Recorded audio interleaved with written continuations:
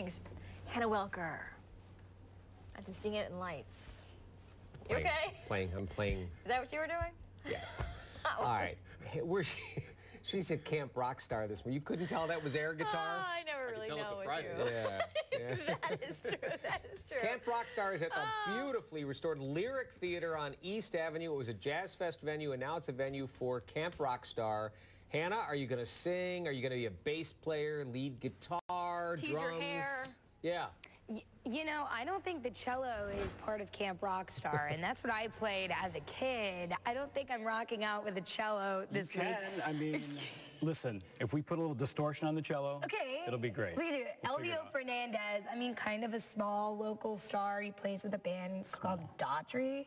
Yeah, I think that's what I they're think talking. people might have heard of Daughtry. We had a hit or 12. Yeah. Grammys, you know that stuff. 7th year for Camp Roc Star. You still live in Webster. I do. I was like, wait, so like you're partially in LA. You're like, oh no, I'm not moving. I'm not going anywhere. I love the city. Webster is your home. Why do you continue to do this? Talk about this camp and really the impact it has on kids. It's incredible. I had a local band here for about 13 years called Uncle Plum. And anytime we did any family-friendly events, I would bring kids up on stage. And it got to a point where it was a thing. I mean, kids knew, so they would come to all those outdoor shows. And I'd bring them up on stage, and, you know, just at one point I'd stop the song and I'd be like, I'd look at the kids and I'd say, which one of you thinks you got what it takes to be a rock star? And they just light up. And I'd bring, and we're playing in front of, you know, at festivals like 4,000, 5,000 people. I bring them up to the front of the stage, I hand them the mic, I kind of, you know, whisper in their ear, I say, listen, you do what you want, you have fun. The crowd goes crazy. They grab the mic, they just start screaming. It doesn't even matter what it is. But the point is when they're on that stage in front of all these people, you can change a kid's life forever. That is amazing. You know, the confidence and feeling good about themselves, you know? So I just said, you know, I have to do something. I got to figure out a way to give them that thrill again. Yeah. So that's why I created the camp. I mean, we start with the first day, I pick them up in limos.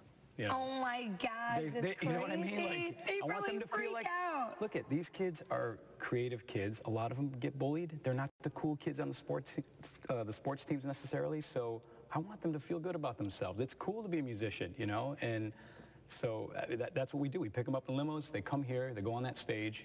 Each kid will play for us. We call it an audition, but, you know, we kind of gauge talent. Right. And then we form bands. This year we have 6 bands.